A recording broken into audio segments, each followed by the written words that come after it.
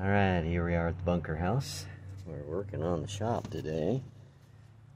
We got about almost 1,000 square foot of a shop.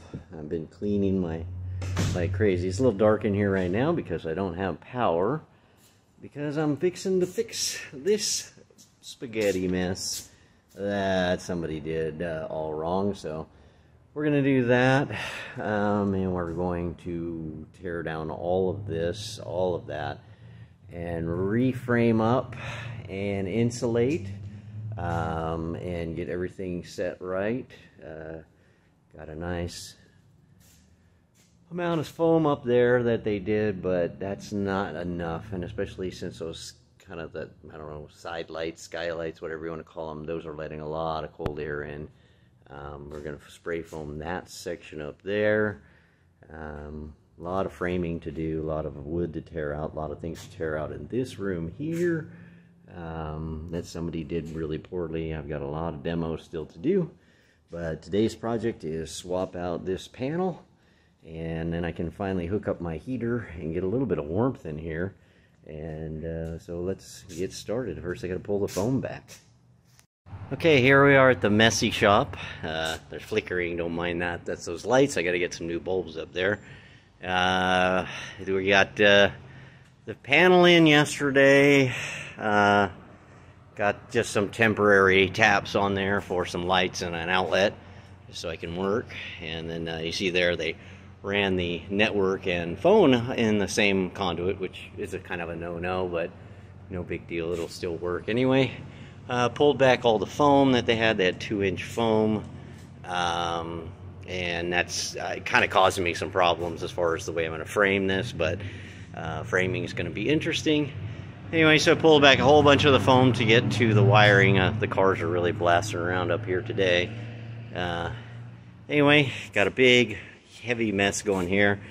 So I kind of got bored of doing the wiring, so I thought I'd come in what's going to be my office eventually, and pull down all of this plywood, chipboard, scraps of whatever they had, screwed, nailed, glued, just whatever you got laying around, throw it on the walls. And as you can see, they did a piss poor job of framing. They're not even 24 on center. They're 24, 22, 20, whatever. Just throw a 2x4 in there. And as you can see, the bottom is all eaten out by rodents. Rodents have gone all the way up into the insulation, got little holes everywhere, and so that's because they didn't seal the exterior properly. So I get to rip all that insulation down and redo all of that. And this wall, for some reason, this was framed at one point, and they cut it back, so I would have guessed they had probably some big equipment or something they were dragging out. I don't know. But they took this wall down. So, got a lot of work ahead of me. A lot of cleanup to do. Lots of stairs to remake, and lots more foam board to pull down so that I can seal this place up so we don't have field mice eating away at everything. So, anyway, hope it didn't make you too dizzy there. Just working away, working away. Okay, we're back in the bunker house, or the shop of the bunker house, and we've made a lot of progress. We have insulated those skylight things to stop all the warm air running out. You can actually get it to about 50 degrees in here, and it's about 30 out right now. I've got my framing up on this wall. I've got my framing on that wall, so I'm going to also insulate in there, so it'll be super insulated. There's the skylights back there, but that's all going to get enclosed up here at some point, and then that will be a cold room. So the office is coming along.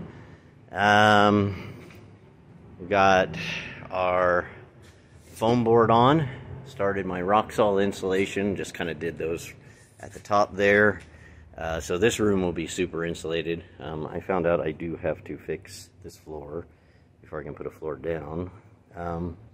Anyway, I got a window coming. I'm going to be cutting in a window here. That's going to be fun.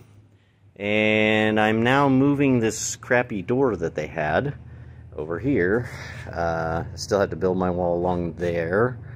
once I get my drywall up in part of the room, then I'll drag the other pieces that go on this wall here, and I'll drywall that off. But I got electrical, I've got a lot to do. So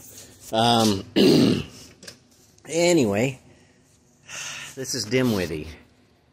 Nice solid header they put above this 36-inch door. I'm switching it to a 32-inch door. I'm actually going to move it over that far to try and get it off to the side of the room so we're not wasting the whole wall. And they put a solid header in, real smart. But you know what? Solid header's useless if you don't put the cripples in to touch the top. Hey, smart, smart. So anyway, I'm going to move that over. I can reuse that stuff there. I'll just cut it back in to the dimensions I need. So I got to put some cripples in to support this ceiling temporarily until I get that. And then I also get to cut out the leg bolt that they put in there. Fun, fun. Alrighty. Till next time. Okay, day 8,000 of my never-ending project here. I got my door moved over, framed in properly. I just put a squash block up there just to hold that. I don't know whether that's the actual name, but tore off a bunch of that. So I moved the door over. Now it's, doesn't take up the middle of the room. And started in on my window install here. So in order to prevent tearing off the siding, I made a box, which serves two purposes. It gives me a frame that's already framed out for when I put the drywall up, and I can just paint it and caulk it. I don't have to do a drywall wrap, which could be a real pain in the butt in a little box like that. Anyway, so I had to cut my framing here, and I'll do some screws at an angle into those boards. And then, of course, I'll frame up, kind of like I did on these walls. I'll frame up around this box once I'm done. But the goal here is to, hold on, let me pause this and I'll take this down. Okay, there we go. So the goal here is to mount the window in like that. Of course, I'll silicone the back side and then the front side. And then I will cut out my metal, which I just traced. And I'll cut out just a slight bit bigger than what I traced. And then I'll put my J-molding in, or J-trim, whatever you want to call it. And I'll slide the window right in through that. It'll press up against this, and that will give me a nice tight seal. And I can go to the outside and screw this all down from the outside. But that's why I bothered to frame this all up this way, just to give me something to screw into. Probably overkill, but you know me. I always want to do things more than what's necessary.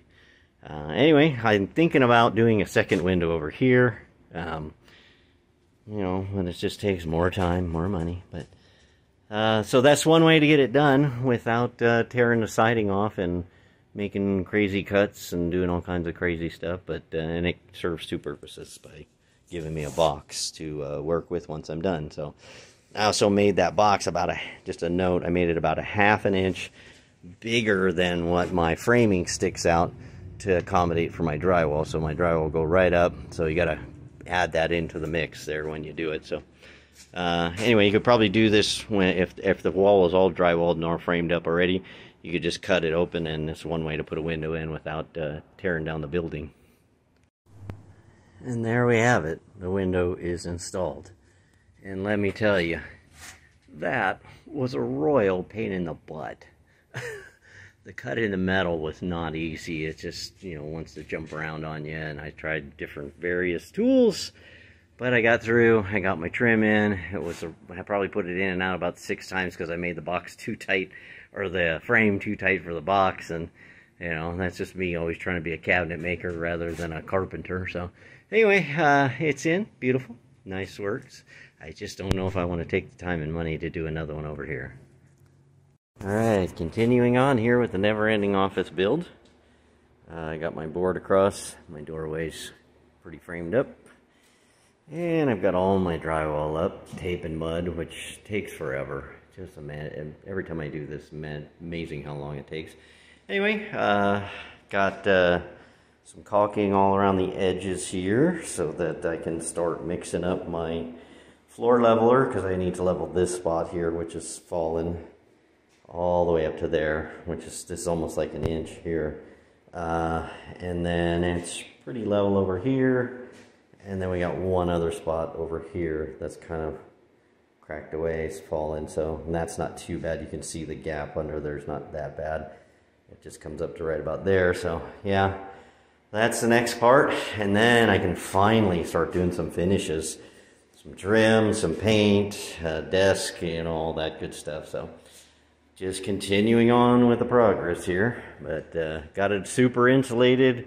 That little space heater there will bring that room up, even if it's 10 degrees out, it'll bring this room up to 70, no problem.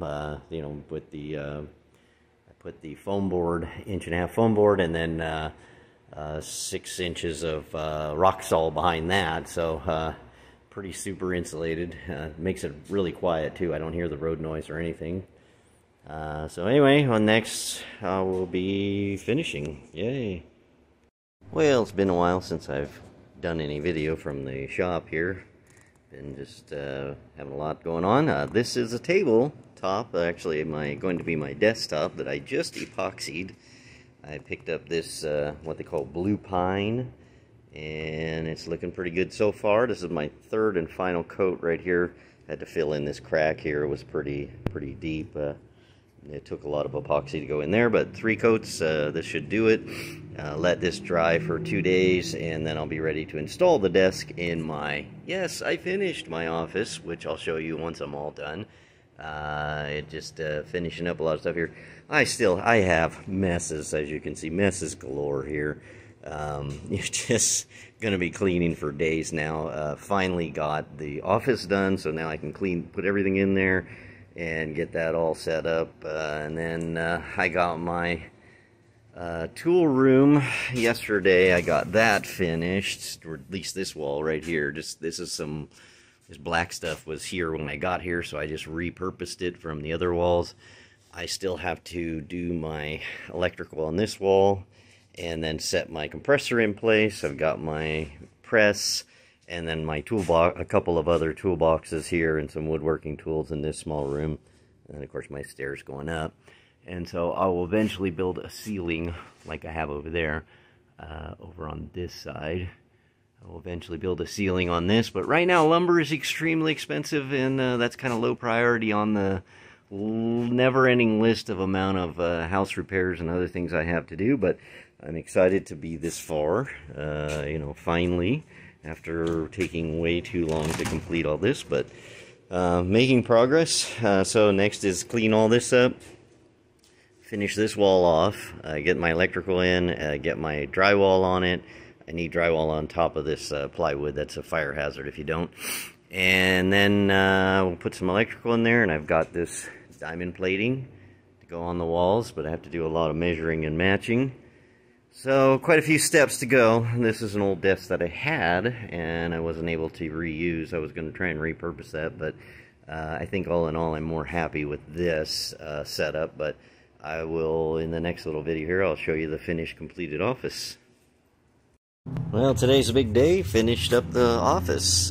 Still got a bunch of stuff to do in the shop here, but now I can really focus on the shop and get that finished up. So it turned out great. Still have a few odds and ends to take care of, but there's my live edge desk that I made. Took me 3 or 4 coats of epoxy on it, and then of course I made this skirt just to hide all my computers and crap under there. Got a chair here. I used to have a massage chair in my other office, and no more. I have a security monitor camera. That's a big TV that I had left over. It's a monster that's like 20 years old, but it still works great. So I use it for that. And then I have a big antenna up there that the previous owner had, and I'm just hooked into that, and I can get like 40 some odd channels. Put the flooring down. I should have made videos on how to put the flooring down, how to do trim. I just didn't have time to do all that. Got my couch in there. There's my window. Got my pictures up. Got these little heaters right now. Next project is to install a split unit right here.